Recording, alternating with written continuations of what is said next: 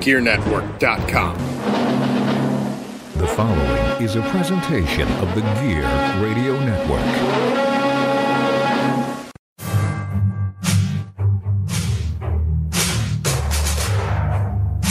From wherever we decide studios, broadcasted live on iTunes, Spreaker, and worldwide, this is the Turnbuckle Talk Radio Podcast with your host, the producer, Pat G. The G stands for Gangsta. And now kick back and get ready for the eargasms.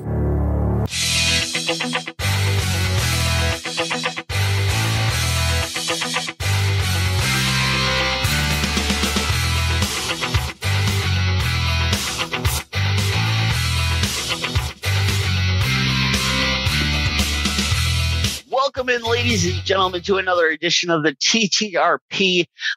It is the continuation of St. Patrick's Day weekend. It is Sunday morning. Dan is trapped in his bathroom with a turtle and coffee. That's how we do things on the show. But welcome in, Dan, Sergeant Fury. I'm Patchy. You know how it is, the TTRP. And unfortunately, we need to start off the show on a very somber note. The wrestling world lost another star to the WrestleMania heaven above, and that is Scott Hall, a.k.a. Razor Ramon, a.k.a. the Diamond Stud. But Scott Hall, nonetheless, finally succumbed to his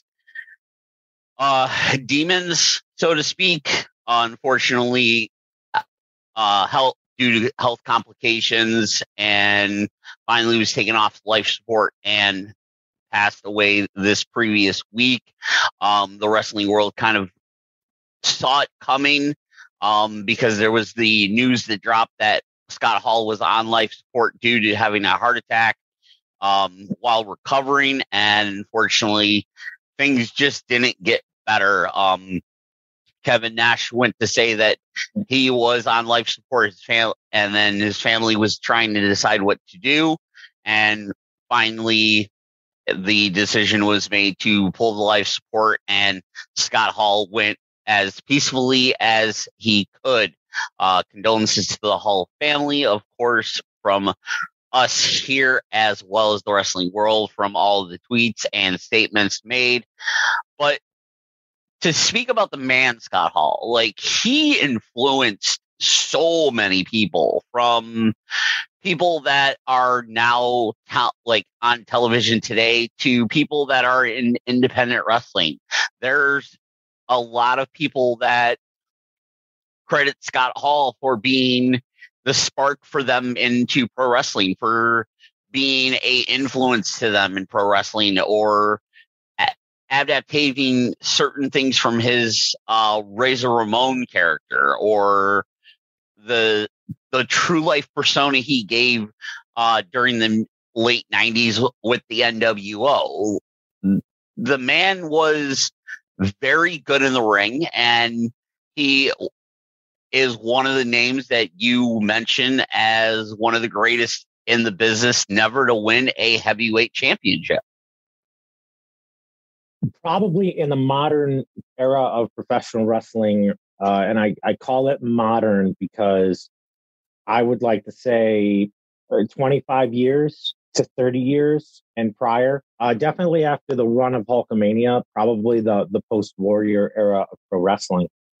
He is one of those names that comes up where you do a double take where you're like, how did he never win the big one?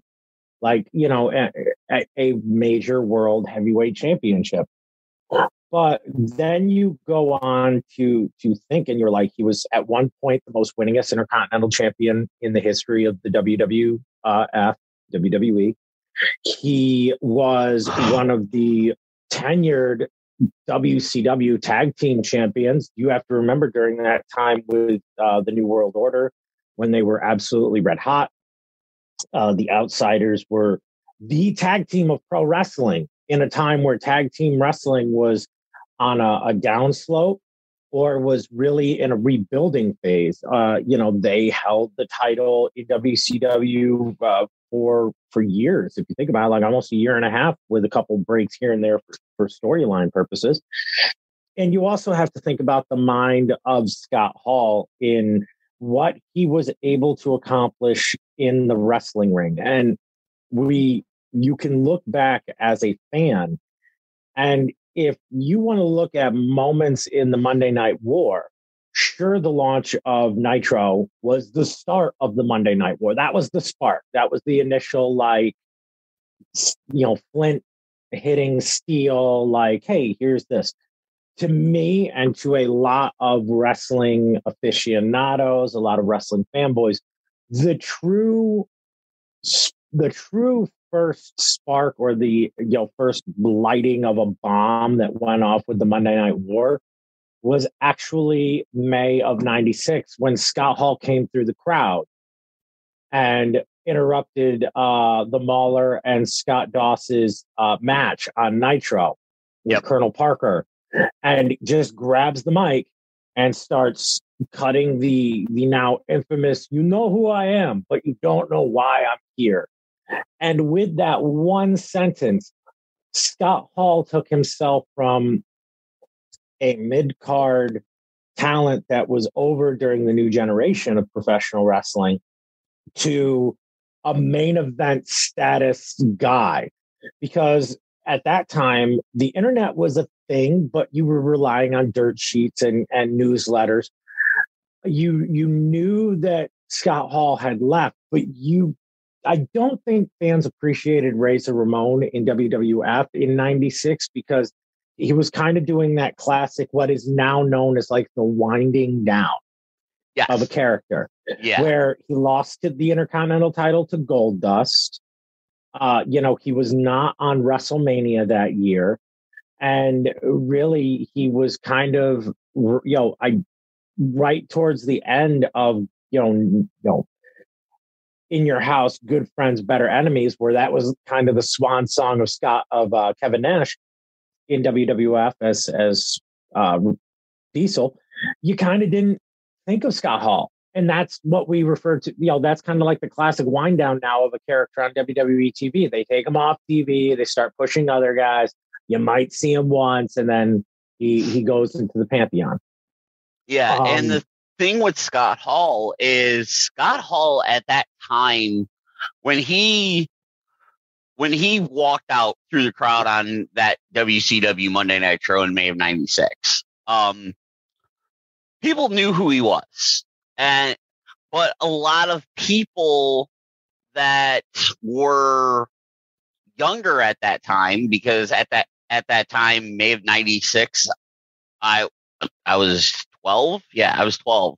But I knew who Scott Hall was, because you remember the early days of WCW and him being the Diamond Stud with Diamond Dallas Page, and even earlier in the early days of his career, and from the from AWA with Kurt Hennig. You knew Scott Hall, yep. You knew he was, because his look, while his look changed, his features really never did. He was still a tall, very built guy. Yeah, he shaved the mustache, grew the hair because of the different times and everything. And that was and like you said, that was kind of the first major devastating hit that WWE took, because yes, a lot of people, when they did the Monday Night War documentary and everything, and Vince talked about the first Monday Nitro from the Mall of America and goes, "Whoa, this is real competition." Yes.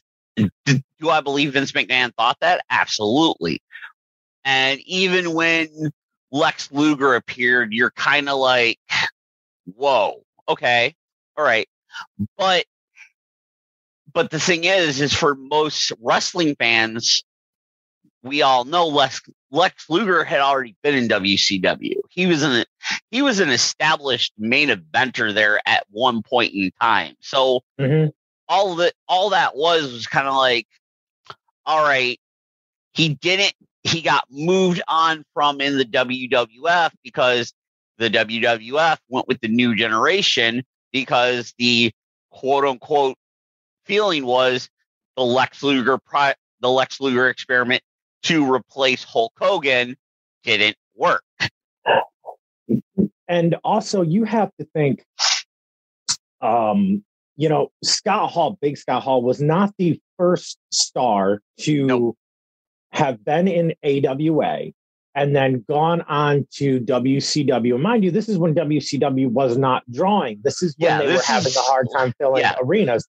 And you WCW like in the later stages of being Jim Crockett Promotions, and then in the early stages of WCW when Ted Turner bought it because pro wrestling, but you had the likes of Ole Anderson and Jim Herd and guys that were wrestling guys, they didn't know what they had. And this was also the time where we're gonna like make some hilarious comments right now. It is strange to think at one time you had Mean Mark Callis, Vinny Vegas, the Diamond Stud, and Ron Simmons, all in one company at one time. And they also with the likes of Ric Flair, Sting, Lex Luger, Ricky the Dragon Steamboat, and countless others. And you had this like crop of guys that were not viewed as main event talent. So then all of a sudden, with the last couple names notwithstanding, they were already. But then they go up to WWF, and all of a sudden it's like we got Razor Ramon, who was kind of Razor Ramon with the Diamond Stud gimmick, thanks to DDP. Yeah. And then you have, Vinny Vegas, who becomes Diesel, who becomes one of the most loved big men in the business. And then I don't know what happened to that Mean Mark Callis guy. I really hope things worked out for him. I know that unfortunately that movie career didn't pan out for him after Suburban Commando. No, I mean his movie career went nowhere. Hopefully it didn't end up dead in the water or anything. Now, who knows if he'd have a Hall of Fame career by now. But you got to look at what Scott Hall did coming in as Razor Ramon with those great vignettes. And here's another thing that I talked about on the Necrocast account this week briefly, but it really came to my mind throughout the week. Scott Hall was one of the first characters during that new generation, right? Yep. That drew upon a movie. Now, mind you, the Road Warriors flat out stole their name from the Road Warrior movie with Mel Gibson. Oh, absolutely. The Legion of Doom, the name for the original Legion of Doom, was straight up stolen from a Super Friends cartoon, as admitted by Animal. There were other wrestlers who would borrow from movies liberally and maybe put a little aspect of that character in, but wouldn't go full bore. Scott Hall was Tony Montana through and through. Oh, absolutely. In fact, I laughed the other day when I was at the gym with my boss and he was like, yeah, Razor Ramon died. I said, yeah, only in 1991, 92, could you have a white guy playing a Cuban guy ripping off Scarface and make millions of dollars in merchandise and no one would bat an eye. Only in the 90s could you get away with that. What was funny with Scott Hall is, Scott Hall was a typical white guy, but the way that his build was and the way that he did his tan, you didn't truly view him as being like you thought he was like mixed. He was like Cuban. Like he had Cuban blood in it. Yeah, absolutely. I thought he was a Cuban American, and then growing up, and like my brother's like, dude, this is Scarface. Well, what's Scarface? And then you watch the movie, and you're like, oh my god! And then you kind of laugh at that because you have an Italian man playing a Cuban American in that movie, so it's like no one cared. But the funny part about it is that I hate to say it, Scott Hall was a better Scarface than Andrade is a Scarface. You know what I mean? Like, he's pulling that gimmick off better than he could. Yeah, but and Scott Hall was able to take an aspect of the movies and transition it into that. I mean, Razor Ramon, if you think about the connotations of the name, it's like, yes, it was a cool name, but then you go back and you see the source material. It's like, man, you used a razor blade to cut up cocaine. No one thought about this as a kid. We were just like, oh yeah, let's get a razor blade necklace and, who's machismo. Yeah. No Scott Hall. Yeah. No one thought about it. No. The innocence of being 12 and 14. But Scott Hall was so instrumental in a lot of some of the biggest matches of all time and the innovations that came from it. Yep. Everyone likes to point to the ladder match. Oh yeah, the ladder match. And what was like, and we talk about the influentialness that Scott Hall had. Like, and yes, Scott Hall had his demons. We all know that. They were well documented through his friendship with DDP and everything, to the point where Scott Hall, at one point, we thought Scott Hall was going to go a lot sooner than he did. And do you remember the wrestling show? And it's been documented, and it was documented in his, where he showed up. I remember I was just starting in the business, and that show actually took place like 2 hours from where I am in the Glens Falls Hacksaw region. And I knew guys who were on that show, and I asked them, I was like, here I am getting into the business, but also being an extremely huge wrestling fan. Yep. And I asked, I was like, how bad was it? And they were like, they gave me the story you didn't hear. Yeah. And you're just kind of sitting there and you're like, oh my God. And it's like, you're right. We came real close many times to losing Scott Hall. And the fact that he was able to clean up his life. Yep. He was able to reconnect with his family. He was able to come back to professional wrestling in such a dramatic way, almost a different person. He was able to be there at Raw 25. The great WrestleMania moment with the NWO versus DX in the Sting Triple H match. Like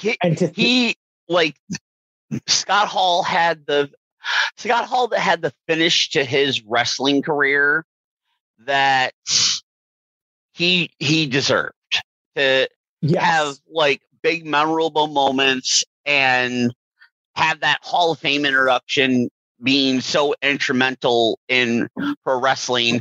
And yes, that's a discussion for another day.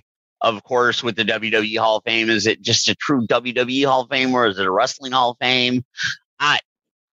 Sidebar, it's a wrestling Hall of Fame. If you look at a lot of them, it's a wrestling hall. It's a wrestling / entertainment Hall of Fame, because you do have like the celebrity wing, and granted, some of the celebrities are questionable, but consider. But the thing is Scott Hall had, and then when like Scott Hall was very instrumental. The ladder match, there was, I know people have talked about doing a renaming the Money in the Bank match the Scott Hall Invitational, like because of the ladder match, and everything. But it was the like stories that over the last week that you heard. One of the stories that I saw posted online was when Scott Hall did a double appearance for PWR in Erie, PA, and AIW in Cleveland, Ohio. One of the people from AIW posted how the students were responsible for driving him picking him up from the airport, driving him, so on and forth. And they went into the story about how Scott Hall covered all the gas. Scott Hall covered all the meals, and Scott Hall said that it's the vet's responsibility to take care of the young and up and coming guys, because when he was a young and upcoming guy, the vet, that's what the vets did, because you don't know where you're going to be at the later stages of your career after being a name, after making money. And that's not the first time. High Voltage Omar, who drove Scott Hall around for a series of matches in the Northeast over the span of some time. Milk spilled on the couch. Pause. Give me 1 second. Yeah. Omar. So in a recent, a couple years ago, before the pandemic, Scott Hall did a tour of the Northeast, and the person that was chosen to drive him around was HBO, High Voltage Omar, good friend of mine. And Omar said that they went out to a restaurant. I'm sure Omar won't mind me telling this story. No. And Scott Hall and him sat down, and Omar is like in awe of the fact it's Scott Hall. This is Scott Hall. He's having dinner with a childhood hero. And the waitress comes to order, and Scott Hall just looks at him and goes, "Yo, I got it." And orders for Omar. Orders like a 3-course dinner for Omar, including like steak and salads and all that other stuff. And he wasn't drinking, so they did not drink out of respect. He didn't want to be that guy. Yeah. And he said he drove around for 2 days, and it was the best 2 days of his life. He was like, because Scott Hall was so cool, and he could just talk to him and pick his brain about not only wrestling, but like real life and all that other stuff. And, I told my story briefly of when Scott Hall was brought in for a VIP session to Whitehall for World of Hurt Wrestling.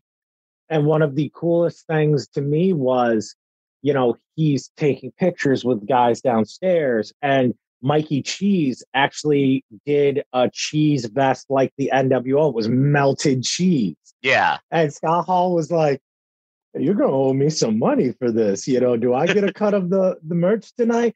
Joking around, but he looked up the Fox Vineyard and was like, "Man, I really like your look."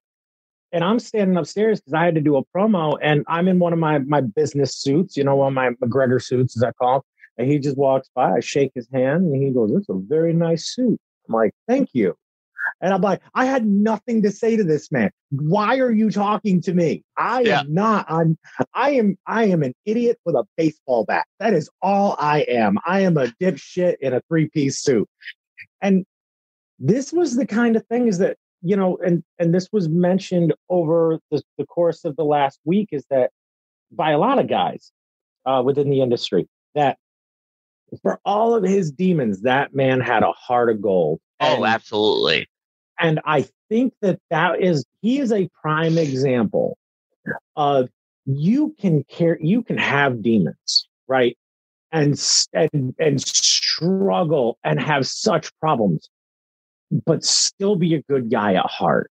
And I think that if anything that we can take out of the passing of Scott Hall, I mean, over complications with a surgery, no less, 3 heart attacks due to a complication with a surgery.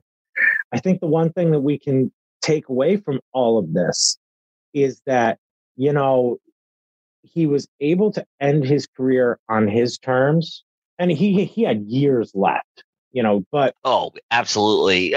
The physical turnaround that he had, thanks to Diamond Dallas Page,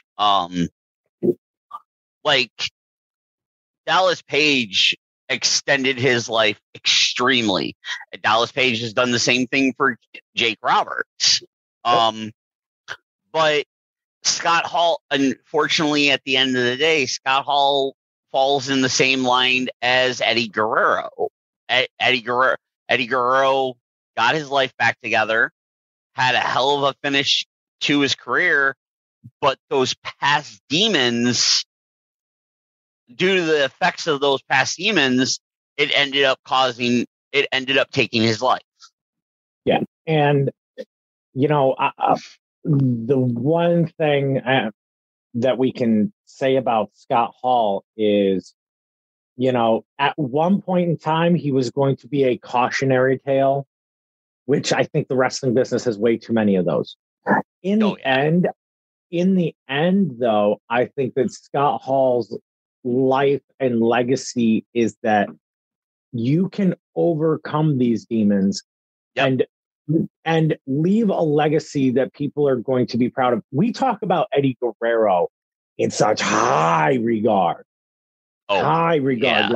Like wrestling, like I saw a joke, a meme that there are two Latinos that you are not allowed to talk badly about. And it was a picture of Selena and it was a picture of Eddie Guerrero. And I sat there and I crossed my arms. I'm like, if that's not the most accurate meme on planet Earth, like one person made the mistake on Twitter of commenting about how Eddie Guerrero was not as good as we think he was.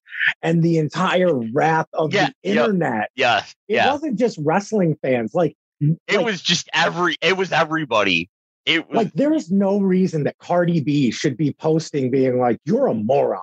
And like, you're sitting here and you're like, Cardi B just defended Eddie Guerrero. I don't know how to feel about this.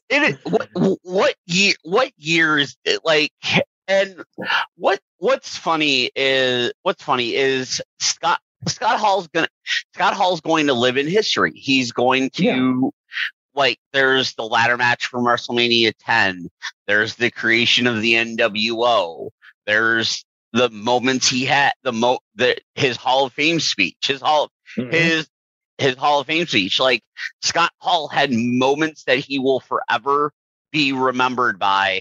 And it's one of those things of Scott Hall had a wealth of knowledge of what to do and what not to do in the business.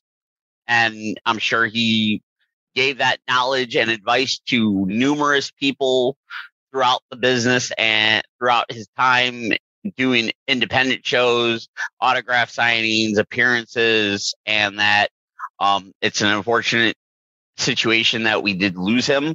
But once again, condolences to all family. And as a lot of people on social media quoted that speech of the Hall of Fame speech, which you used, and then I borrowed. And that I borrowed because there was no, because that's all you could do. Yeah, I mean, bad times don't last, but bad guys do. And pro wrestling lost the bad guy. So it absolutely sucks. Condolences to the Hall family and everyone who was connected to him in some way, shape, or form. And, you know, the best part about it is because you have to look at a bright side, is there is a generation of wrestlers that are working today who are handing down their love of Scott Hall through osmosis, if you will, to the new fans that will become the new wrestlers of tomorrow. So Scott Hall's legacy, whether it's the Click, the NWO, or just being a really great guy, will live on. And what one of the most interesting facts that I found out was when, and I know a lot of people have issues with the man, but you got to give the man due for his bevy of everything with pro wrestling, and it's Hulk Hogan. Hulk Hogan, when he did the tribute on Twitter, stated that if it wasn't for Scott Hall, there is no Hollywood Hogan. And if there was no Scott Hall, there'd be no Sting as we know him today. Very true. I mean, I will be the first person to say, as much as I love Sting, there was a moment in time where Sting's career was not what it was. And had it not been for the NWO, and had it not been for Scott Hall's conversation, like, I'm not telling you to rip off the dead man, but have you seen this movie? Yeah. I think you could do it. And really gave us the best storyline in WCW history, arguably Sting versus the entire NWO for a year and a half. Yep. And Sting, while Sting wasn't ever truly representing anyone, he was himself. He got tired of the politics and the questioning, and he's like, I am now a free agent. And Scott Hall showed him the crow, and that birthed the black and white crow stain, which now works with Darby Allin on AEW every week. And that is, you can play the 6 degrees of separation of Kevin Bacon game. Oh, yeah. In Hollywood, absolutely. You could play the 6 degrees of separation, because if you look at Damian Priest is very much an offshoot of the Scott Hall character of today. Yep. Britt Baker doing the tribute in her match with Thunder Rosa in San Antonio this week. with the gear. I mean, you look at Matt Cardona winning the Intercontinental title at WrestleMania in a ladder match, having seen Scott Hall win the Intercontinental title in the Garden in a ladder match. Yep. And taking the photos. It's like all of these things are going to... Hey, y'all, we are going to take a short break from the show real quick just to pay some bills. Please do us a favor. If you like what you hear, like what you see, please drop a subscription or follow to gearnetwork.com, as well as the TTRP, Turnbuckle Talk Radio podcast. That way you get notified when we have new episodes go up via your podcast services. Thank you. And now back to the show.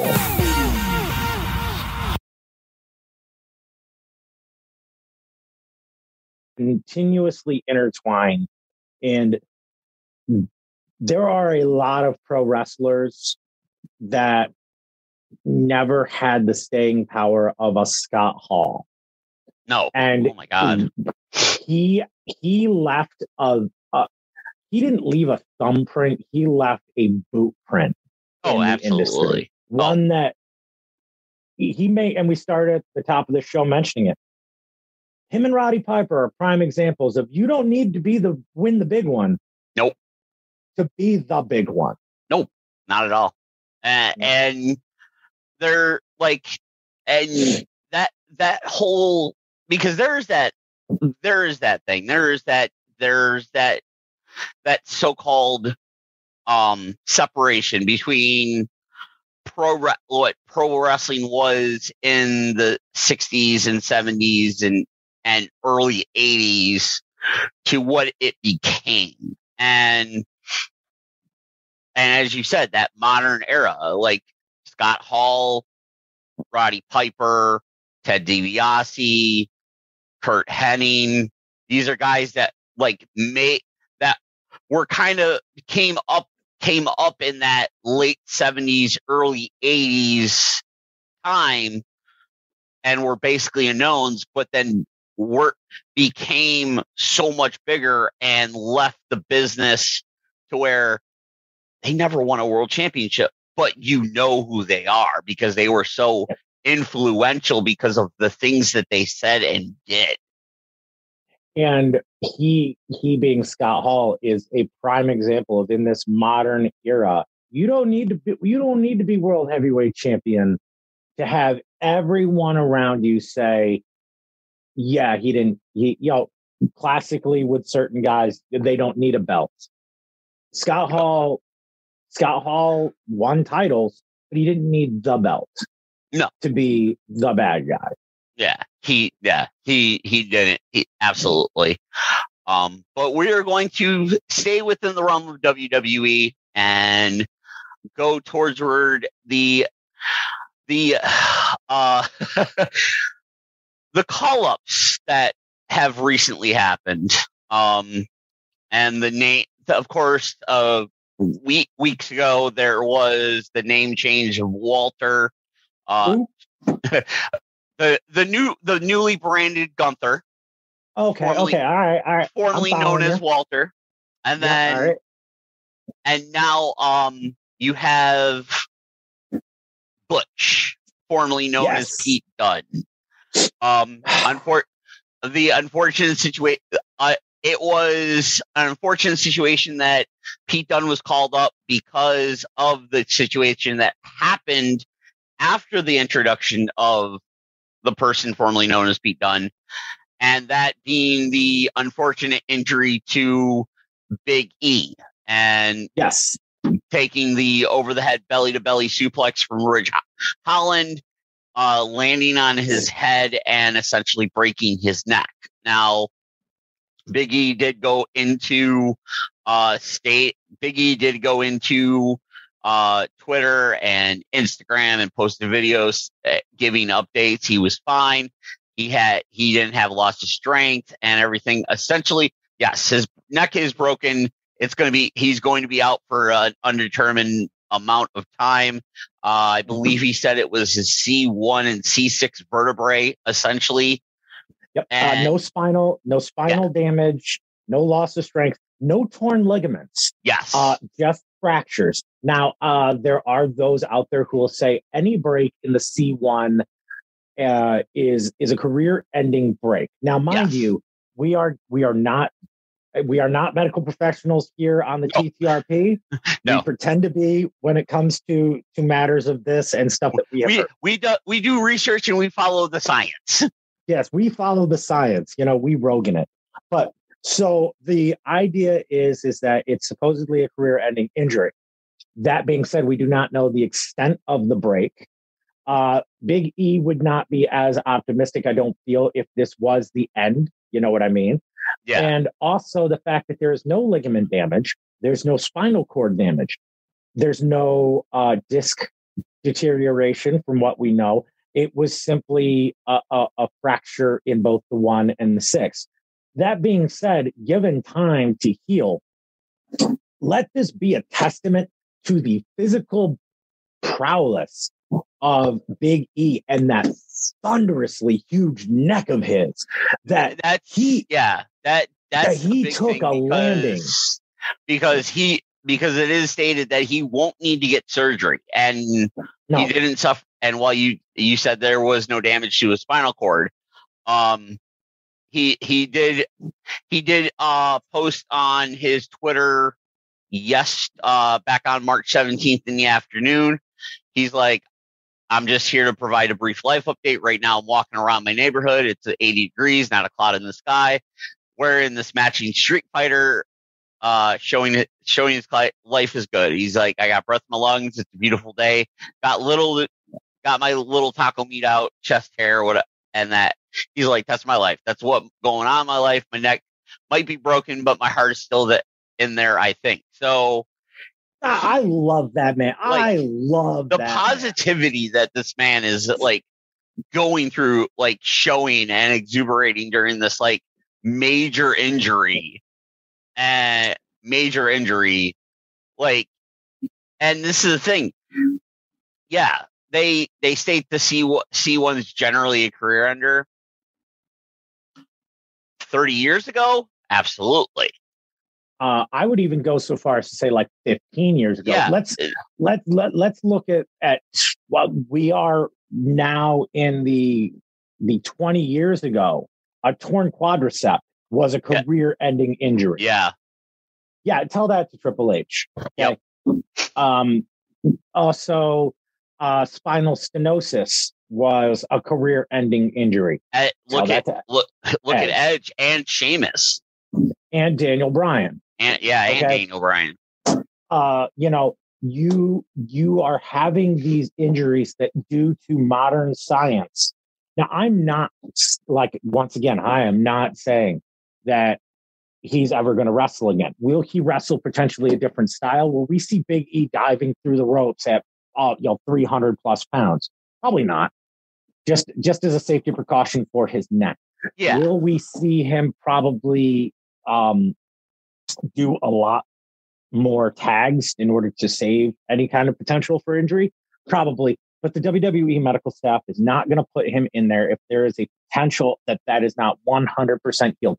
Once again, fracture, not broken, no spinal damage, no ligaments. And it's going to take time to heal. Yes. And mind you, Stone Cold Steve Austin had neck surgery, major neck surgery. Yep. Kurt Angle had major neck surgery. We have had wrestlers who've had neck surgeries. Edge, 2 of them. If you think about it, the one in 2002, the neck fusions. Yeah, and Big E does not have to go through that. Nope. So we're lucky. Now, mind you, following the Page neck injury, will they be a little bit more cautious? Potentially. There's a potential to make sure that Big E could compete at that championship level. It sucks that this happened right at WrestleMania season, and it sucks that formerly known as Pete Dunne got a front row seat for that drop. I mean, I watched it once, and that was enough. Yeah, and yeah. So the other side of this is a few news outlets were reporting the thing, and right now Ridge Holland was reportedly very apologetic about the spot.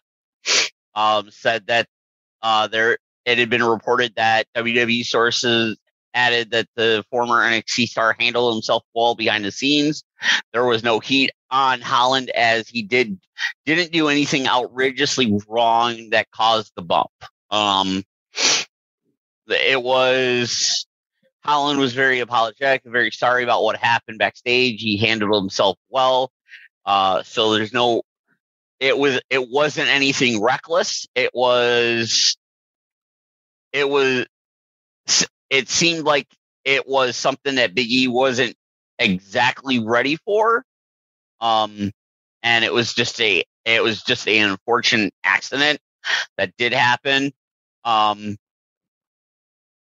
So though it seems like that one of the things that came out was a unnamed talent did explain that what might have gone wrong, and it does seem that Holland may have hooked Big E lower than usual and didn't have the right control when tossing him over his head. Though it's not coming off selfishness or recklessness. It was just the one time that I watched it. Yeah, it looked, and I'm not going to armchair quarterback this one, and I'm not going to say, "Oh, this guy should be fired." I watched it the once. It looked like an unfortunate accident. It did not look reckless, in my opinion. It just looked like the move didn't go over well. And I'm not a huge fan of the belly to belly toss suplex like that anyway. No. I feel like there are factors that can come in. That this was a prime example of it. With that move, it's especially doing the belly to belly toss over the top, like lifting your opponent over. Like, that's something that very few men can do because of what can happen. And if you don't have the strength nor be able to like have the actual bridge to do it, because when you look at it, because I saw it the one time, like when it happened, how it just seemed like Holland didn't have enough, like either grabbed him too low or didn't have the proper grip to do it. Because as soon as you see Holland start to bridge and Big E go, like Big E doesn't have enough momentum to get the actual flip. And there's a lot of factors that go into it, because you have to think of the hip flexion. Plus you were doing it on the outside, which doesn't give you that added bonus of that spring that you get inside a ring. Yeah, because the momentum of coming off of the ropes, which classically guys like Brock or Kurt would do, where off the ropes, grab, hook, throw. He was doing it from a standing position, just straight back. Yep. There's a lot of hip flexion. There's a lot of hip flexor muscles that are used in that momentum. And, it's an unfortunate accident that happened to a great guy who is handling it in quite possibly the happiest, most positive way, because like you talked about his statement, he's above ground, he's walking around, he's got air in his lungs. he's just got to do the one thing that at this time of year is absolutely tough for a competitor to do, and that's take time off during WrestleMania season. Because we've seen wrestlers with injuries documented sitting around at WrestleMania time. Yes. Classically, because we have to mention him once a podcast, Finn Balor with the torn everything from the buckle bomb had to sit back and do WrestleMania Access when he was cleared to wrestle at Mania, had they had something for him. Yep. You know, there have been other competitors that have been injured right before Mania time where it's like, oh, like this is the build to Mania and I just got shelved. Yeah. Randy Orton being one of them. Randy Orton being one of them. Seth Rollins as well. Jeff Hardy was one of them. You know, there have been guys who have Rey Mysterio has got injured literally like a month before a WrestleMania, and you're just like, oh shit, Ray Batista tearing his tricep muscle before heading into WrestleMania 22. You have these cases of these guys who have to live with it, and it's part of the business, and it's an unfortunate part of the business. Oh yeah, but you know, let this not take away from the fact that a couple weeks ago, you and I had a conversation where we were contemplating, is this going to be a good WrestleMania? Like, is this going to be a... Yeah. And with that being said, after Elimination Chamber, this is actually tuning up to be a really good WrestleMania. Like, this might actually be one of the best WrestleManias match for match so far that we've had in quite some time, mainly because there is the build around Cowboy Brock, which I love the fact that that's what they're calling him now. That makes me so happy. Cowboy Brock is a thing. Yeah. Okay. Versus Roman Reigns, who's in God mode, who the fact that they put that on a t-shirt is ballsy by WWE, that they're even like, and right now, because right now this is the lineup that they have going on right now. Night one, Becky Lynch defending the Raw Women's Championship against Bianca Belair potentially. WWE recently put out a medical update saying Bianca may be out of commission for a undisclosed amount of time, which I don't think Bianca is going to be at Mania. I think Bianca may be cleared, but she's not going to be ready because I think this is going to slide in a perfect opportunity for the return of Bayley. Yes, I think that, yes. Because it is WrestleMania, you need the big name matchup. And last year, Bayley was not on the card. No, she was not. I think if Bianca Belair gets cleared medically, maybe it's a triple threat potentially to give it a different to give it a different flavor than the SmackDown Women's Title match, but we don't know. Of course, the Mysterios versus The Miz and Logan Paul. You have Drew McIntyre facing Happy Corbin. The Usos defending the SmackDown tag titles versus Shinsuke Nakamura and Rick Boogs. And then, of course, your main event for night one will be Charlotte Flair versus Ronda Rousey. Then night two, you have Zelina and Carmella defending the women's tag team championships versus Sasha Banks and Naomi, Rhea Ripley and Liv Morgan, and Natalya and Shayna Baszler. And I will say this, I am all for a team of Natalya and Shayna Baszler because that's just pure destruction. I think that is a good, as much as I see, ladies and gentlemen, Padgy's face lit up like it was Christmas morning when he said that. So when I saw that Natalya and Baszler were teaming up, it gave me those vibes of what the Divas of Destruction were. Yes. And it's Natalya bringing up someone who a couple years ago really got a raw deal. Oh, absolutely. Like you called that girl up. You had her eliminate everyone in an Elimination Chamber match, including Asuka. Yep. Oh my God, Asuka. Like this is the thing, like, to get not sidetracked completely, but Shayna Baszler was built so dominantly in NXT, and then you call her up and you have her do the things that she does in like the Elimination Chamber and the Royal Rumble match, and she's never truly had a sniff at either of the women's championships on the main roster. She had the Mania match in 2020, which was, for lack of a better term, I don't want to say a phone-in, but because we knew of the pending pregnancy, you go back and you watch that match. You watch the build for that match, and then there is a moment where you realize it got less physical. Yeah. Yep. Like there was the biting of the neck, there was the smashing of the face, the biting of the neck, the blood, the smashing of the face, and then all of a sudden it became more promo-ish, and that. Yeah. And then all of a sudden you got to the match, and it's like there wasn't very much physicality. It was a wrestling match. It wasn't a fight. No.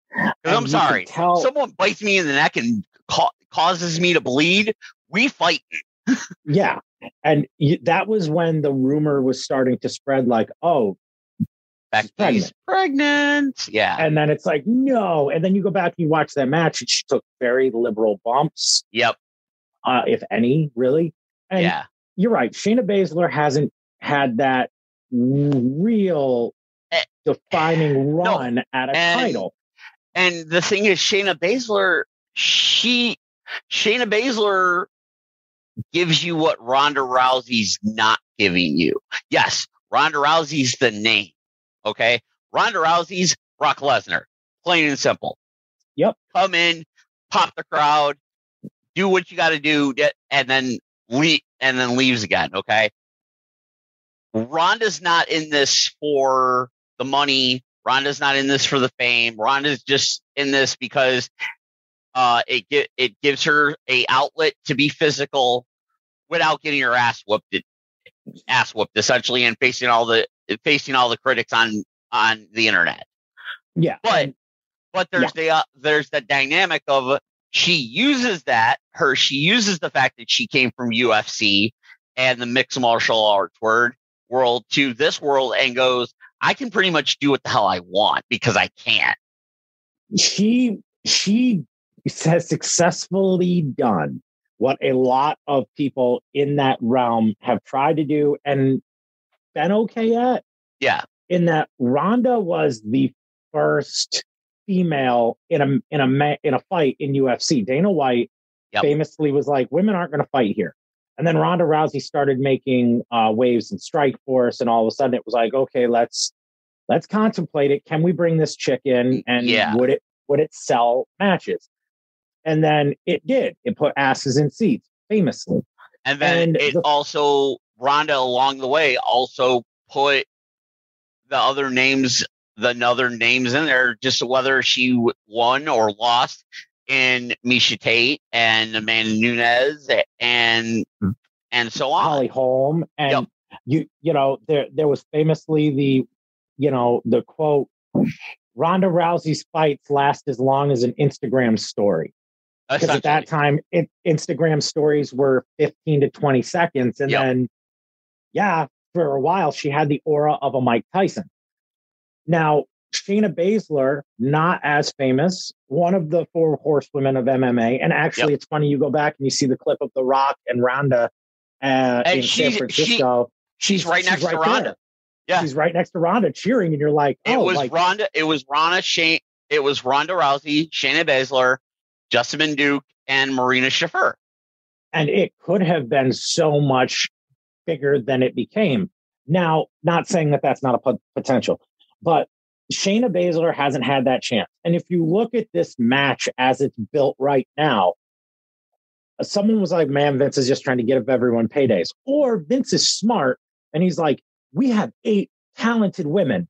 one of which is a veteran. Put her with Shayna Baszler. Bring Shayna Baszler up so that Ronda has someone to fight later this year. Yep. Because eventually the problem is that you're going to have a Rhea Ripley issue where, like, you bring her up, you build her up. Really, Vince has got a 4 horsewoman problem where, oh yeah, if it's not Bailey, Sasha, if Charlotte, it's not Becky, there isn't. That there's like they like somewhere. I don't think it's so much Vince. Like, I don't think it's so much Vince as far as the women's division. I think it's a talent problem. I think it's creative and it's a talent issue because there's one woman who broke out of that mold. There's only been one, and I would love to see her. Asuka, if you're out there, we need you. Yeah. And the thing is, and we stated this 10 times over, multiple times. The pandemic built Asuka.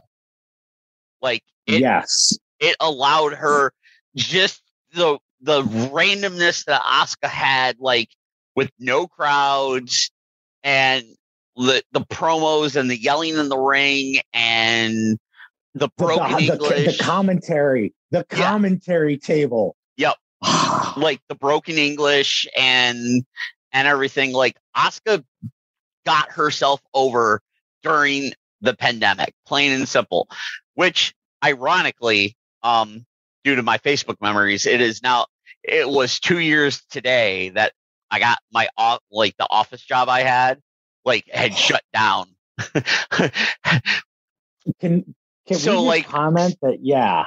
So I feel like when I saw that, I'm like, damn, it's really been 2 years. Wow. My Facebook memory the other day was me posting about Gronk being the host of the pandemic WrestleMania. Yep. And I'm just like, oh yeah, that was a thing for 5 minutes. And to slide from Gronk to Pat McAfee. Yes. If you would have told me 2 years ago. Pat McAfee, like I said, it, and what's interesting, with this WrestleMania, there's a lot of celebrity aspect to it. Like, I know in the past there had been celebrity aspect to it. Night 1, you have Logan Paul. Night 2, you have Johnny Knoxville taking on Sami Zayn and Pat McAfee facing Austin Theory. Which could end up becoming something bigger. And I have a theory on that. After this past Raw, where Austin Theory interjected himself into the Finn Balor match against Damian Priest, I don't think that they're willing to drop the title off of Balor at Mania. No, they are, because I'm going to tell you this. The Jeff Hardy incident, and now seeing what has become, like, Jeff Hardy showing up on AEW, The Office in WWE, whether it came from Vince, whether it came from Triple H working from home, whether it comes from Stephanie, whoever, there are certain talents in WWE right now that they don't want to let go. And Finn Balor being one of them, because I'm going to tell you this, if Finn Balor gets released or leaves WWE, I guarantee you will see the return. And granted, he's brought back like the Prince Devitt character in that Finn Balor form, but you're going to see a fully return to Prince Devitt, whether it's on AEW, whether it's in New Japan, and that that guaranteed first match is going to be Bray Wyatt or Wyndham Rotunda. Yeah, the thing that gets me is, and Wyndham is looking good. He was at a Legends showcase. Wyndham is looking goddamn good.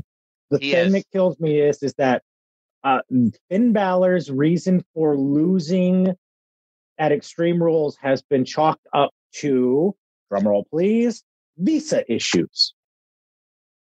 His work visa had issues for the last several months. Yeah. So they pulled him from the only logical thing they could do in the middle of this storyline was murder the demon.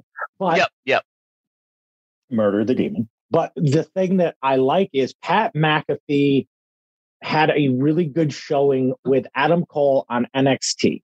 Yep. But there was a lot of sizzle to that steak. It wasn't just Pat McAfee versus Adam Cole. It was the Undisputed Era versus boys. McAfee got 3 of the biggest physical brawlers in Oney Lorcan, Danny Burch, and then Pete Dunne as well to combat that. So the thought process going into this, in my opinion, is Damian Priest needs to be a heel. You need to build him up as a heel. Okay. Yeah. Austin Theory is the face you just want to punch. And he has had good matches against Finn Balor. Damian Priest has had a Vince history McMahon of good loves matches. Austin Theory, by the way. He loves Austin Theory. He pictures Theory as being a main eventer within the next few years. And he could definitely do it as long as you can translate him over from the cell phone selfie gimmick to eventually like a person that you'd want to see. Damian Priest desperately needs to have that heel. And honestly, do I see a cool combination of Pat McAfee and the Demon King Finn Balor at WrestleMania? I'm not saying I want to see Pat McAfee paint himself up for a WrestleMania match. But if the 2-pack of action figures came out, I'm not saying I wouldn't buy them. Wouldn't buy it. Because there's also still the rumor of Vince McMahon being involved in some capacity with the McAfee Theory contest as well. Hey, y'all, we are going to take a short break from the show real quick just to pay some bills. Please do us a favor. If you like what you hear, like what you see, please drop a subscription or follow to gearnetwork.com as well as the TTRP Turnbuckle Talk Radio podcast. That way you get notified when we have new episodes go up via your podcast services. Thank you. And now back to the show.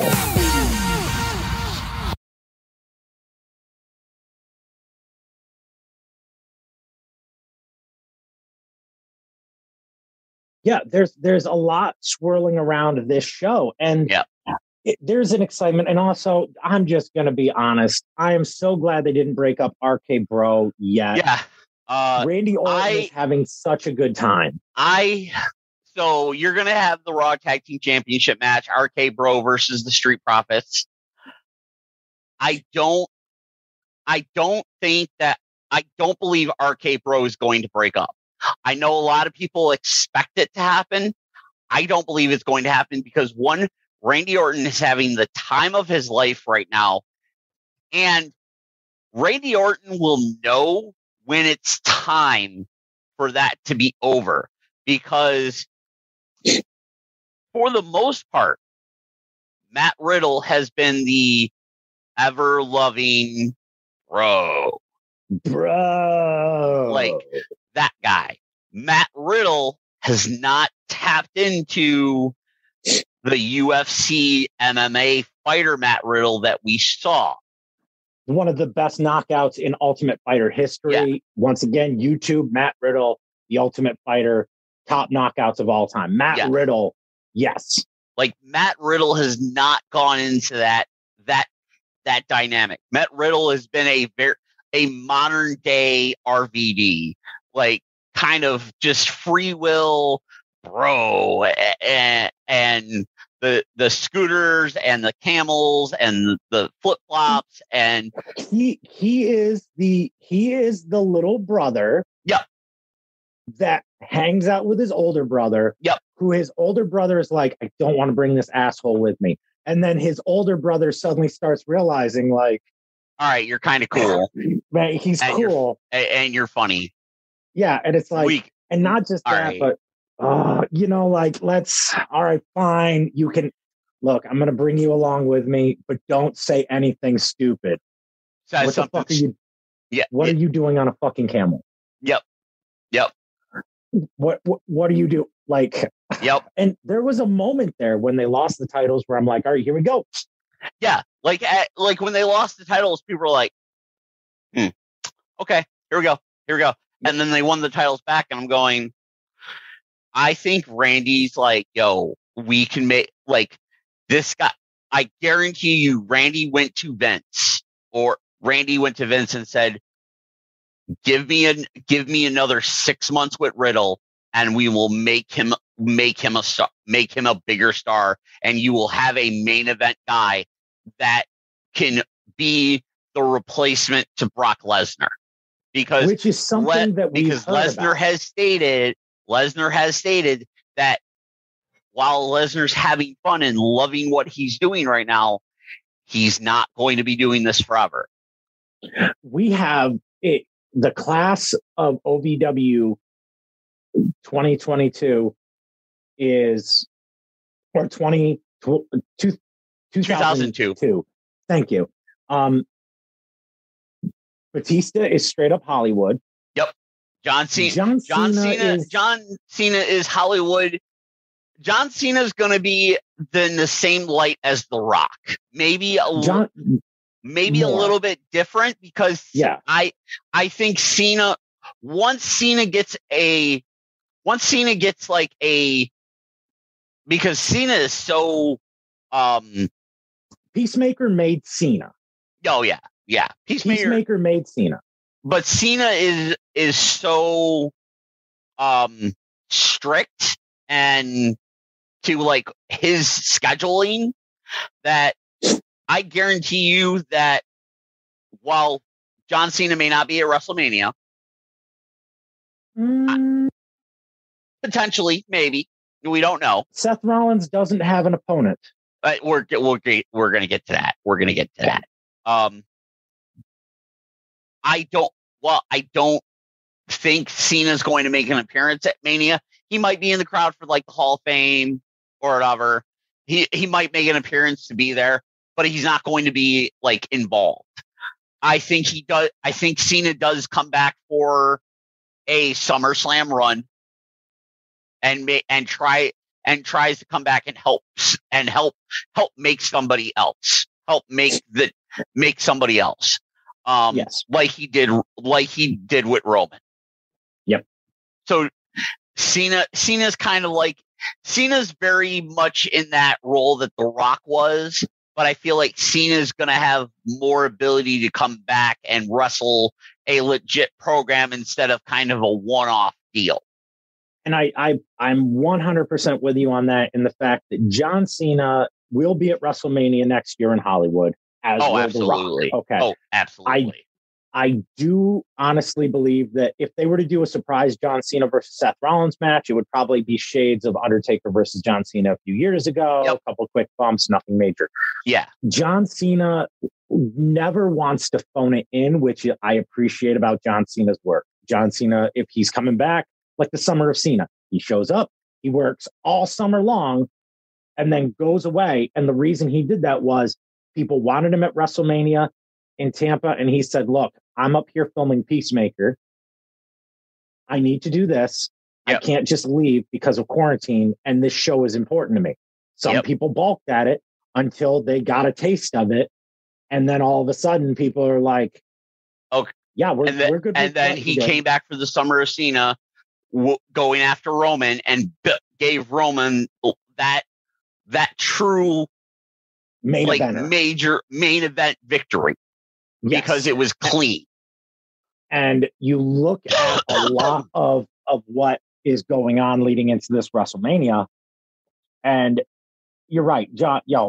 It's weird to not have John, but at the same token, I'm okay with 2 WrestleManias in a row without John, as long as we get the major one later.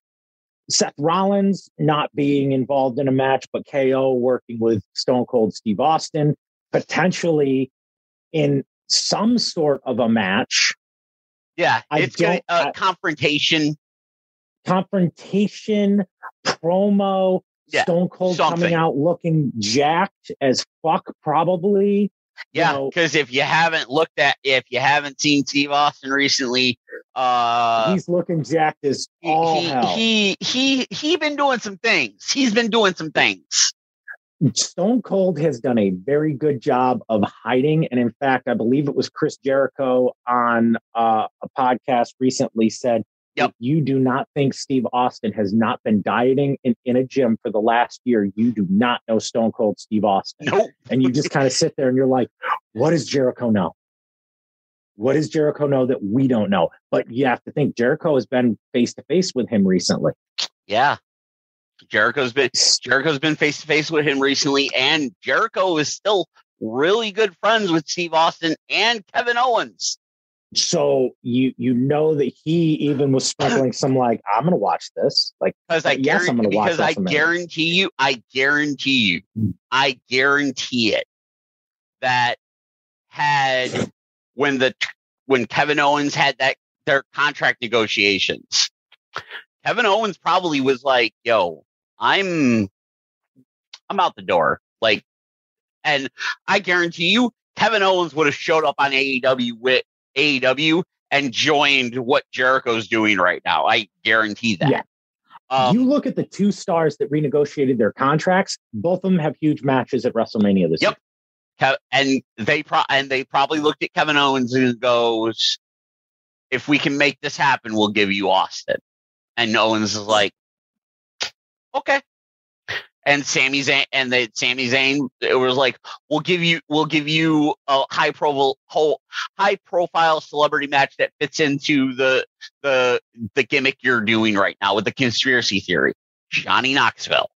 And honestly, he is of the same age as us, where it's like, dude, he watched Jackass.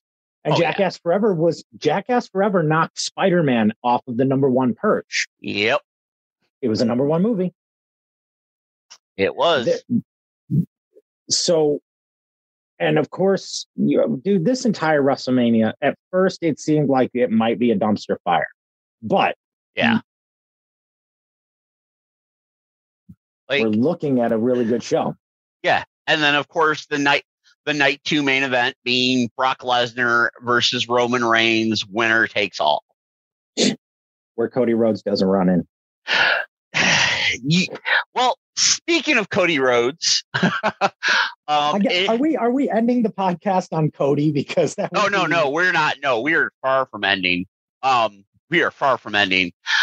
Speaking of Cody, it has been reported that Cody has officially signed a WWE contract within the last 10 to 14 days.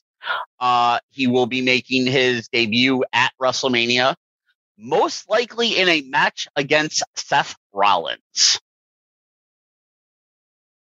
Which, by the way, let's see, what do you feel about that? Like, when just talking about it earlier, do you think this is going to be a barn burner? Do you think this is going to be like a 15 to 20 minute match where they both match skill for skill, move for move? Or do you feel like this is going to be like, he's not coming back as American Nightmare Cody Rhodes that he's been for the last like 4 or 5 years? He's coming back as whatever Vince wants. So I have two feelings towards this. If he comes in and it's been reported that he's going to come in and get a big push, and he's going to be a main attraction. If he comes in like that, then he will come in as the American Nightmare Cody Rhodes. If he comes in as something dumb and stupid, or as you put it, whatever Vince wants, then I'm going to go, here is your first. I'm not comparing it to the Lex Luger thing. I'm not comparing it to Razor Ramon walking on Nitro. But all the releases, all the defections, so to speak, of as the wrestling community out there call it, the WWE guys to AEW. John Moxley, Bryan Danielson, formerly known as 2.0, Big Show, Mark Henry, and that. This Cody Rhodes showing up would be kind of and most recently Jeff Hardy, Cody Rhodes is kind of that first true salvo of somebody going from AEW to WWE. And yes, did Cody Rhodes make most of his career in WWE? Absolutely. Not going to dispute that.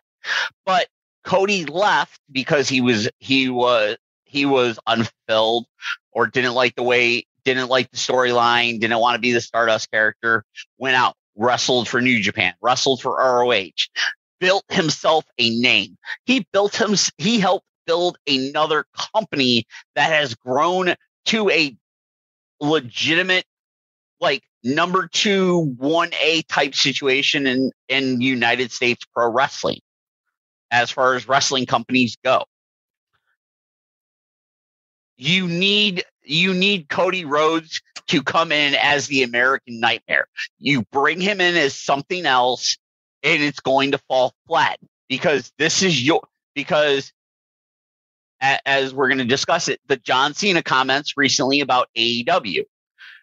If you bring Cody Rhodes in and it falls flat, you don't have that shot back at AEW. AEW, and everybody can say yes, ratings and everything, but AEW's on different nights. They go Wednesdays and Fridays after SmackDown.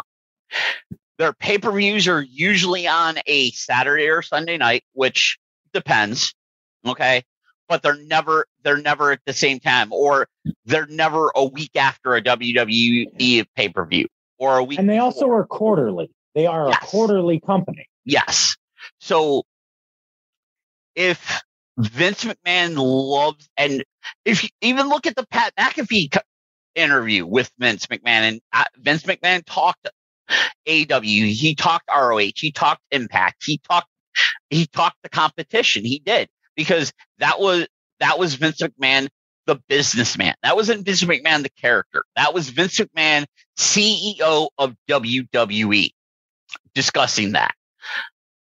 The Cody Rhodes, it cannot fall flat, because there are so many people in the internet wrestling community that are honkering and want another wrestling war.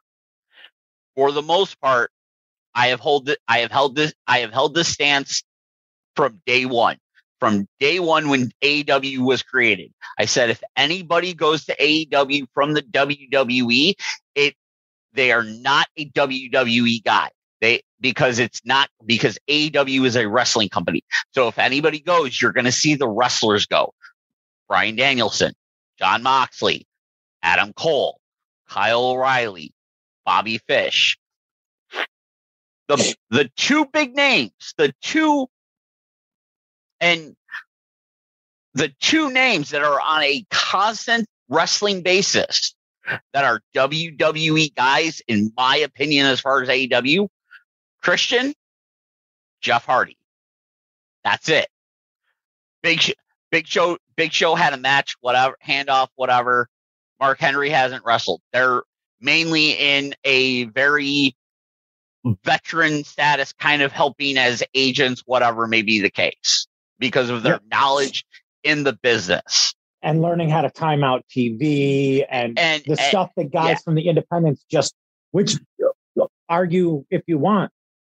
One of the things you always hear about is like timing out television and making sure that you stick to your allotted time and sponsors and all the other stuff. Yep. And that's stuff that guys on the independents who made up a lot of AEW's locker room at the beginning, didn't know how to do. Then you bring in these guys who have worked television for 20 plus years and know how to do this, because for the most part, like outside, because if you really look at the beginning of AEW, Kenny Omega wrestled primarily New Japan, which you want to have an hour and 20 match, go right ahead. Whatever, we don't care. Yeah.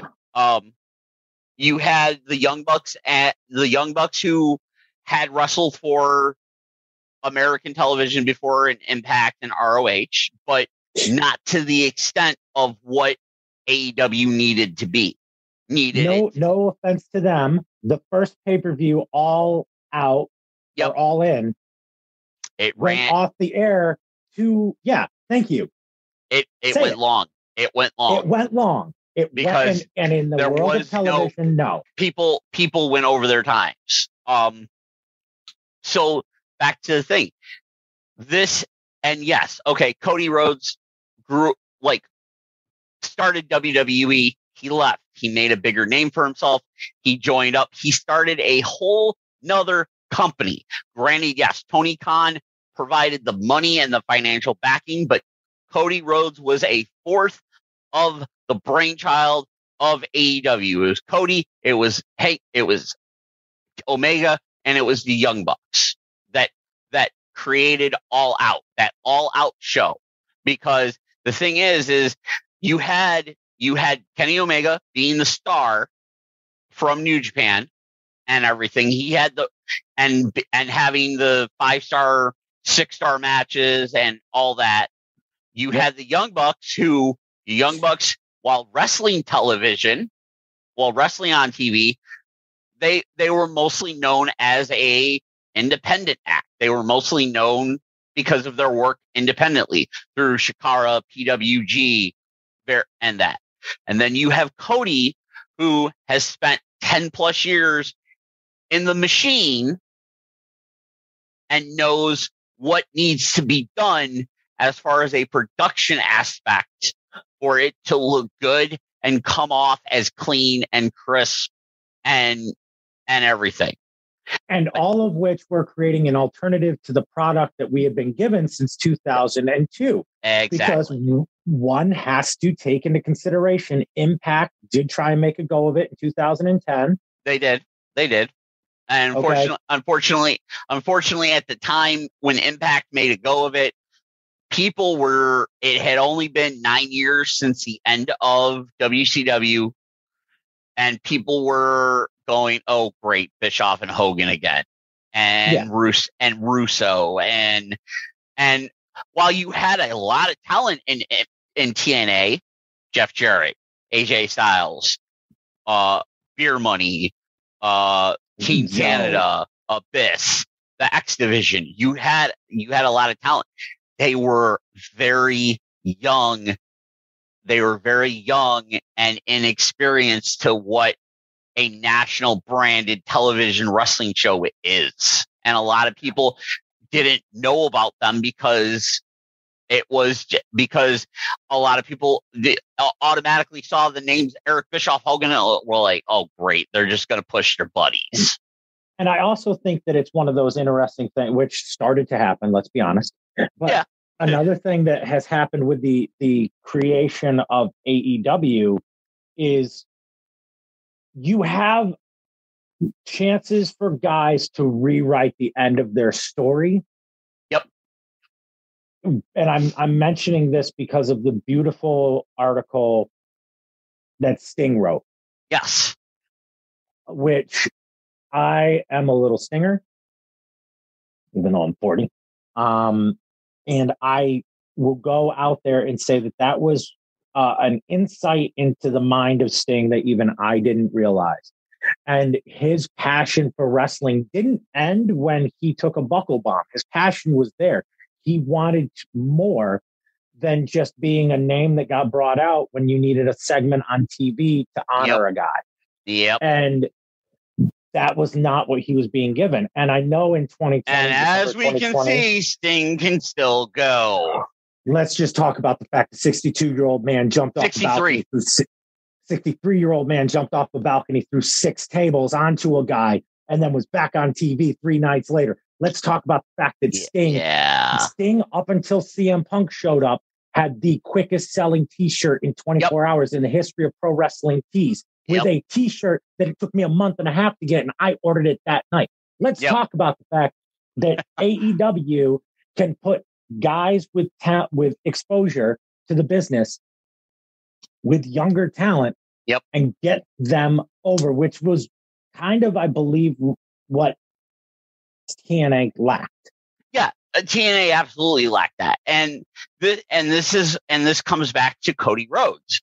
Cody Rhodes, when he started in WWE, was put with Randy Orton. He was put under someone's wing that had been groomed himself by Ric Flair and Triple H. Because what you did is you took Cody Rhodes, who had all that grooming being under Dustin and his father Dusty. Now you're mixing it with the knowledge of Triple H and Ric Flair, and you're putting it all together. And Cody Rhodes is a businessman. He learned from his father. He learned from the thing. If Cody Rhodes comes in as something as dumb and stupid and it falls flat, it's at that point, it's like, at that point, okay, you're not going to save it unless somehow you get a big name. And I'm sorry, if the Cody Rhodes debut falls flat, where Cody and it's not that Cody jumped ship. Cody contract ended, could not come to terms. Same thing. It's not anything different than what Jon Moxley had done. It's not any different than what Bryan Danielson did. Their contracts came to end. They could not come to terms. They left. They went somewhere else. It's not jumping ship or anything. The days of jumping ship and that are done. Like, they're done. Yeah. Okay. It's people are going to work out their contracts. When it comes to negotiation time, decide whether they want to stay or go. Case in point, Adam Cole. Case in point, Kyle O'Reilly. Case in point, Cesaro. Okay. Worked to their contract end, did not come to terms. They mutually parted ways. Respectfully. Respectfully. Yeah. Respectfully parted ways with the company that they were at. If the Cody Rhodes debut falls flat and does not create the buzz that it should, the only way that WWE is ever going to be viewed as a threat or competition, and I'm not, because like we said, WWE is sports wrestling, sports entertainment with pro wrestling. AEW is pro wrestling with sports entertainment. That's been decided. Are they in competition with each other? Sure. Yeah. Ratings. Great. Awesome. But in the wrestling world, if the Cody Rhodes debut falls flat, the only way that WWE is going to recover is one of two ways. Chris Jericho, Kenny Omega. Plain and simple. No one else is going to be able to create the buzz that WWE needs for somebody coming from AEW. I will 1000% agree with that. And the reason I will agree with that is John Cena's recent comments about competition and how he views AEW and how it's always good to have external competition. And if John Cena, who has been the face of WWE for the last 2 decades, is going out there and throwing that kind of high praise, and The Rock has done the same. Yep. Triple H has acknowledged it. Vince McMahon has acknowledged it. If you want to say, hey, we got him, Kenny Omega, the cleaner, okay, the one-winged angel, everything you want to say about him, the 6-star man, if all of these things are what you need to say to get some steam away from them, you ain't pulling Punk. Nope. Okay, you're not pulling any of the pillars. In fact, if anything, they're doubling down on the pillar strength. Oh yeah, of what they've got. Like I'm going to tell you now. You're not touching Britt Baker. Nope. You're not touching Darby Allin. Nope. You're not touching Sammy Guevara. Nope. You might be able to sniff at MJF. Maybe. MJF will be. Yeah, MJF is a couple years off though. Because he's a couple years off, and MJF is still young. 25 years old. He needs a couple more years to ruminate, to bake, to ferment if he were a fine wine. And you're definitely not going to, you might get an Orange Cassidy, but I don't think they would know what to do with a guy like Orange Cassidy. No, not at all. They would have they would have no clue at all. It's apparently Paul Heyman posted something on Twitter a day or two ago, yesterday or the day before, and it kind of alluded to potentially Moxley, and because apparently Moxley's contract's coming up in AEW. Do I think Moxley returns to WWE? Doubtful. So the problem with the Mox, because if Moxley decides to go back to WWE, it eliminates everything that he does outside of AEW. Like going to New Japan and facing Will Ospreay. Yeah, exactly. Or doing Bloodsport. And the other thing is, if you go back, and mind you, Vince McMahon has taken guys back, and he has admitted this, for the betterment of business. Yeah. If you go back and you look at some of those chapters that Moxley released in his book last October. Yeah. Oh my, if you go back to that Talk is Jericho. Yep. If you go back, and I mean, I don't often say brutal. Those were brutal brutal segments. Yeah. Even Roman Reigns' recent comments about, like, you're never going to have a Shield reunion because Moxley had to go and ruin it. And you sit there and you're like, dude, are you killing me right now? Yep. Like, who, like, no offense, dude, like, of the three of you, Moxley was arguably the best. Oh, yeah. Arguably the best. Yep. And I mean, I'm not saying that for any particular reasons other than it took 7 years to get Roman Reigns over. It did. Seth Rollins ended the career of Sting and broke John Cena's face all in one summer. Yep. Okay.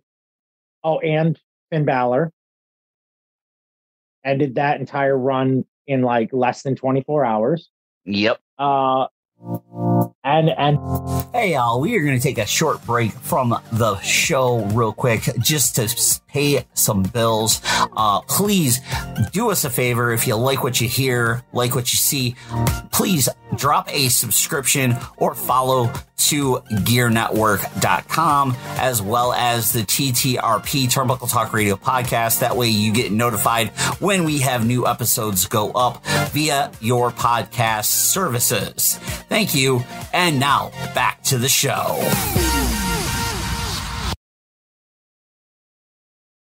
Did the longest reigning women's champions run with one good sperm. Yeah. that was a joke, ladies and gentlemen. I'm not attacking any man and their kid. No, not at all. You know, they have a very cute baby. They have an adorable kid. We're tongue in cheek here in some fashions, but you have to look at it. It's like when it came to a built-in fan basis, Moxley showed up as Dean Ambrose with the better one, but yeah, he came with one. But you have to look at what he has said post WWE. Yeah. For the mental health of Jon Moxley, do I want to see him go back to WWE? Nope. No. Is he the one guy that could show up and beat Roman Reigns for the titles and have it be believable? Thank you. Yeah. Plain and simple. He could show up as Jon Moxley with Wild Thing playing in the back, not Dean Ambrose, as Jon Moxley. Yep. And walk out on Monday Night Raw, and you would have Paul Heyman or SmackDown, whatever show, and you would have Paul Heyman sell that like it was the return of Cactus Jack Jesus. Yep. Yeah, absolutely. And this is the thing. It's funny how we're now, because with the news that Cody Rhodes is officially signed with WWE, like I said, if it falls flat, there's not like people are gonna go, wow, you guys convinced Cody Rhodes to come back here, giving him whatever agreements or whatever the contract terms was and everything. And it fell flat. Like there was nothing. And especially if his debut is going to be Mania, you have major matchups. You have Edge facing AJ Styles. You have Brock and Roman. You have Charlotte and Ronda. You have some major matches, and then filled in with some fun matches and everything. McAfee versus Theory, Zayn versus Knoxville, and Austin KO. Yeah, Austin. The segment with Austin and KO. Like it has to be something. It has to be something big. It has to be, and that's simple as that. Because otherwise, in my personal opinion, you're never going to get as much buzz as you've gotten with the story about signing Cody Rhodes outside of Chris Jericho returning, and I guarantee you the only way Chris Jericho let me put this way. Chris Jericho still has a very good relationship with Vince McMahon. Okay, plain and simple. They have a very good relationship. I think Chris Jericho does return to WWE someday for at least one more run and the Hall of Fame introduction, because plain and simple, the man is the initial universal heavyweight or undisputed heavyweight champion after beating Stone Cold and The Rock in the same night. Okay. Plus he's had multiple Hall of Fame matches with multiple people 10 times over. Jericho will go into the WWE Hall of Fame at some point, and he will return for at least one more run.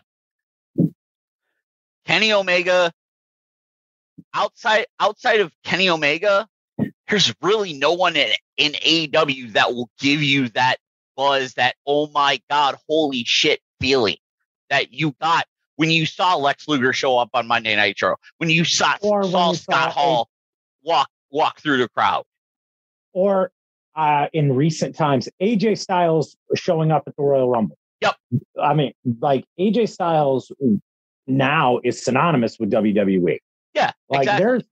There's going to be a large portion of the fan basis that only remembers him AJ as WWE. With that being said, though, do I feel like this will fall on Vince McMahon and creative? This will not fall on Cody Rhodes not being a main eventer. I know that there's a lot of people who are like, oh, Cody Rhodes was never that big. Shut up. Just shut up now, because you are all about AEW. It just became the cool thing to boo Cody Rhodes. Yep. Now, mind you, Cody didn't book himself as champion, did he? Nope. Well, TNT champion, but he didn't book himself as the main champion. And the thing is Cody only really booked himself as the TNT champion to give credits to the belt to build it up for someone else to take it from him, like a Brody, like Brody Lee, and then he only took it back because he had to have somebody else built up, Sammy Guevara, and he had an amazing run, and that ladder match that he and Sammy had was insane. Exactly. And that was a good swan song. Yeah, absolutely. The thing that gets me with this is it will not fall on Cody Rhodes. No. It will fall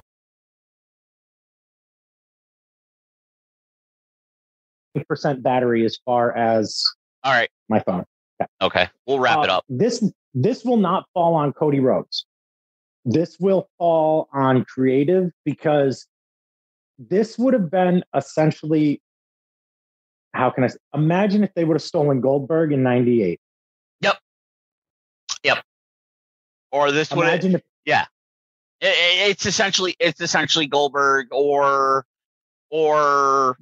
WCW getting Shawn Michaels or The Undertaker. Yes. And to me, one of the things that fans need to or realize, WWE luring Sting over in 97. Yeah. Or early 98. I think that it could have the potential of being a huge success for WWE if Cody is booked properly. Yep. If he's not, especially with the momentum that AEW continues to just steamroll with everything. There's the way their storylines are just like built coming off the Revolution pay-per-view, the turn of Wardlow, the Thunder Rosa and Britt Baker, the Chris Jericho Eddie Kingston dynamic. Now Chris Jericho, the destruction of the Inner Circle. Now Chris Jericho has the Jericho Appreciation thing, and looking to essentially do what he did for Sammy Guevara and Ortiz and Santana with now Daniel Garcia and 2.0. And he's going to do it all over again because Chris Jericho now is the sports entertainer influencer. Yeah. He's the entertainer. Which, my God, the memes that like the Western New York wrestling community put up after that Daniel Garcia promo about being a sports entertainer, it was fantastic. All of Buffalo better be like marking out when he wins his first title. Oh, absolutely. Because it's going to happen sooner than later. Oh, yeah. It's going to happen real soon. Yeah. Yeah. He's gonna have the title. And then of course you have now this, oh my God, when William Regal came out, I was like, here, take my money, because this pantheon of violence of Regal, Danielson, and Moxley, I'm just I'm all for it. And Regal's promo. Yes. I think people forgot that man could cut a promo, but I don't think that was so much of a promo as much as he was being honest. Yep. He's already outlived his life expectancy. He doesn't see him. Considering coming off the last Chris Jericho podcast, he's like almost doubled his expectancy in pro wrestling, because coming off that interview, he said he's like, yo, if I could have a 20-year career, cool. He's coming on 30. He's at 39.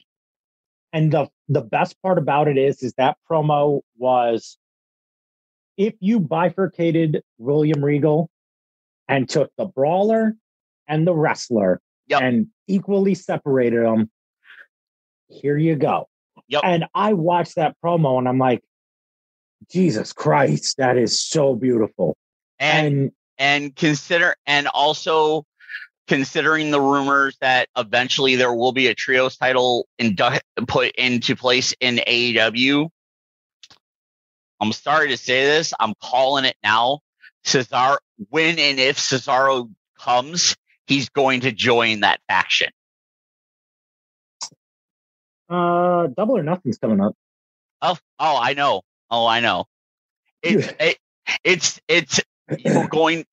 going to be, because if you listen to the Talk is Jericho podcast with William Regal, he mentions Danielson, Moxley, and Cesaro as the three guys that helped him finish out his career.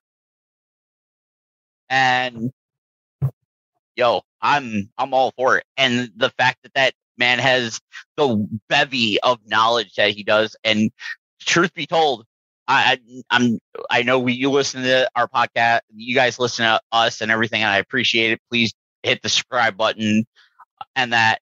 But listen to that Talk is Jericho episode, because the fact that William Regal is still alive and with us with everything that he went through, holy shit. I mean, we seem to forget because we gloss over it that he passed out while standing in the middle of a ring doing a promo because he was so pilled up. Yeah, because I'm like, when he talked about he essentially had a broken neck for 20 something years. Yeah, like, and then Google William Regal neck X-ray. Yep, you're welcome. Yeah. It is not fun. It is not fun. This is not fun. But yeah, just AEW. Like AEW has like so much, and now, it seems like Sammy Guevara's taking a little time off. You have Scorpio Sky with the TNT Championship. You now have the further developments of MJF versus Wardlow, which is now giving MJF another dynamic. It seems like AEW's starting to kind of try to eliminate all these factions that they had a little bit, or not so much have these like huge factions, but more kind of like smaller like type. Buddies. Yeah, like buddies. Like honestly, you're never gonna see Darby Allin without Sting. No, yeah, that's a team. You're never gonna see Adam Cole without Red Dragon. Nope, you're never going to see. Best friends. Yep, I did love the little darkness in the shadow with the promo from the cut with the Young Bucks, and they're leaving the locker room, and the guy's holding the jacket, and it's Adam Page's from the pay-per-view. Like that little teaser that Hangman and the Bucks could reunite potentially. Yeah, and like because I'd rather see Adam Cole as an uber heel, especially with Red Dragon, lukewarm babyface. Yep. Yeah, absolutely. I'd rather see a red hot heel than a lukewarm babyface, Rob. Yep. Yeah, absolutely. Because Adam Cole's a better hell of a, like, nothing against the Young Bucks because they're really great heels, but they could be really good faces as well. Yep. But like, just AEW is just on a momentum roll, and then of course you throw in the fact that you have Super Card of Honor coming up with ROH. You're finally going to get FTR versus the Briscoes. I guarantee you Deonna Purrazzo is going to defend the ROH championship against probably maybe somebody from the ROH roster, women wise, maybe even somebody from the AEW women roster potentially. Like there's like Tony Khan owning two companies at one time and booking both of them. Maybe he gets burned out. But maybe it could be a really good thing because now you can toss talent back and forth. And the best part about it is like you said, it gives us the Briscoes versus FTR.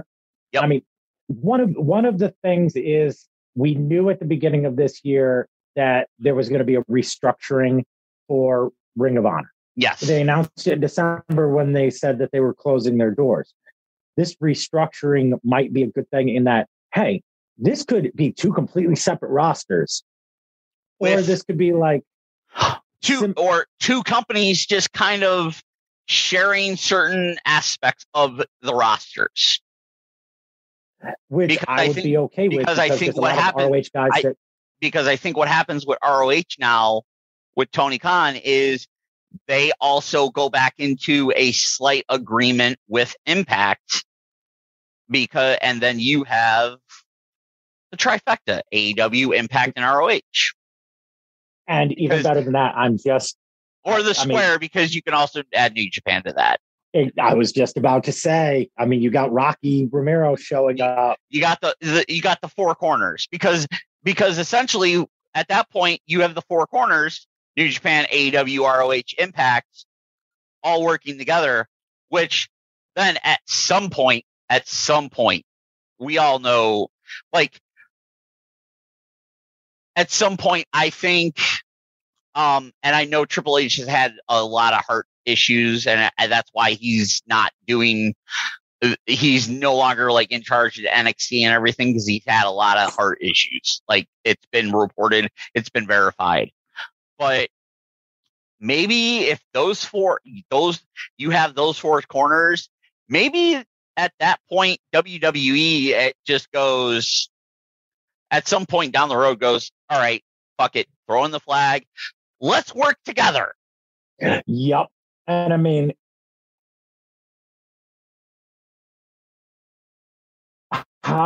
first off, two things. You throw Ring of Honor pay-per-view when you put CM Punk in the main event, his Ring of Honor return. Oh, God. You're welcome. You're welcome for me even just saying that. Yep.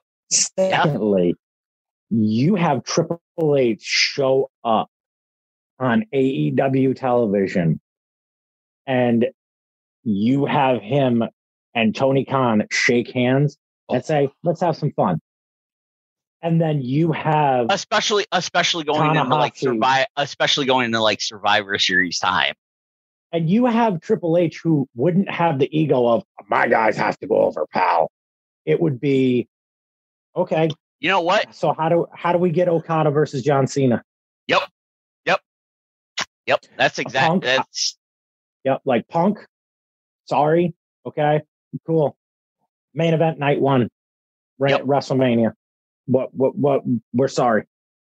Yep. You had and truth be told, like you Survivor Series or even Mania and you go, okay, cool. You know what? We need a four corners tag match. Hardys, Usos, New Day, FTR. Or you finally give the fans what they've kind of clamored to see for almost a decade now. And the Bucks, New Day versus the Elite. Yep. Let you want to make it a thing? Yep. Well, let's do it. And then at that point, you take the New Day out of that fatal 4-way tag match, and you put the Briscoes in it. Yep. And then all of a sudden, see, this is stuff that I would like to see in the next couple of years. We'll see if Vince McMahon lives forever. If Vince McMahon lives forever, he's officially a vampire and he's immortal. I'm sorry, I'm gonna say this. Knock on wood. Vince McMahon has been in charge since I've been a baby. Essentially, I've seen the growth of WWF into WWE. If Vince McMahon, I think he's 76 right now. Yeah, 76, 77. If Vince McMahon is a 90-year-old man still producing television on Monday Night Raw on a weekly basis in 15 years, at that point I'm going, you're a vampire, sir. Where's the fountain of youth? I'm telling you what this world needs. We need another Sasha Banks and Charlotte match. Make it happen. Sasha versus no.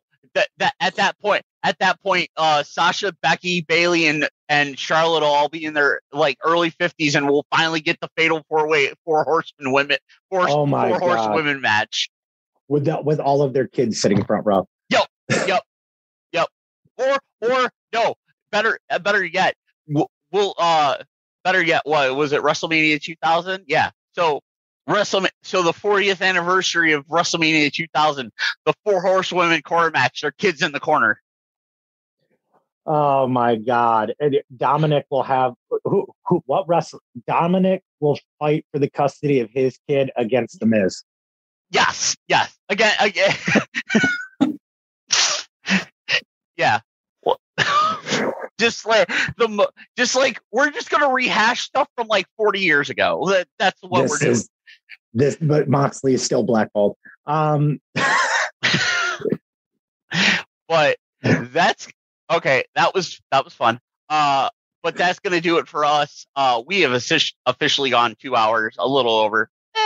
We had to catch up, so y'all enjoy. This was a good catch up episode. We'll give you a smaller one next week. An appetizer. Appetizers. Appetizers. But please, everybody, if you like what you hear, like what you see, hear what you see, please drop that subscribe, hit that follow, so you know when the new episodes drop. We are going to get back on to our regularly scheduled programming, because Mondays, 6:05, when that new episodes drop, this episode will be dropping then. And then from here on out, Monday, 6:05, because I feel like Sundays is a good day to record. Sunday's a good day. It's the Lord's Day. It is. And plus Sunday mornings kind of work, because like we're not doing anything. We're not like, you're not in the gym. I'm not doing my thing. So, no. And then this way the episode drop Mondays, 6:05, because we are WCW Saturday Night marks. We're old as fuck. We are. You know what? And that's perfectly fine. He's got a Vigilante Club shirt. I got a Turtle shirt. We're rocking it. Enjoy your Sunday. But be safe, be kind, be healthy. We will see you on the flip side. Thank you for listening to the Turnbuckle Talk Radio podcast today. We appreciate and thank you for your continued listenership. If you'd like what you hear, please follow us or subscribe to the podcast via gearnetwork.com/TTRP, where you can access the show via Spotify, iHeartRadio, Apple Podcasts, and other podcast services where your podcasts can be found. Please follow us as well on social media at Facebook.com/Turnbuckle Talk Radio Podcast, and on Twitter at TBTR Podcast. We also ask you to please hit the subscribe button so you get the notification when the podcast drops a new episode every Monday at 6:05 Eastern Standard Time. The preceding presentation has been brought to you by the Gear Network.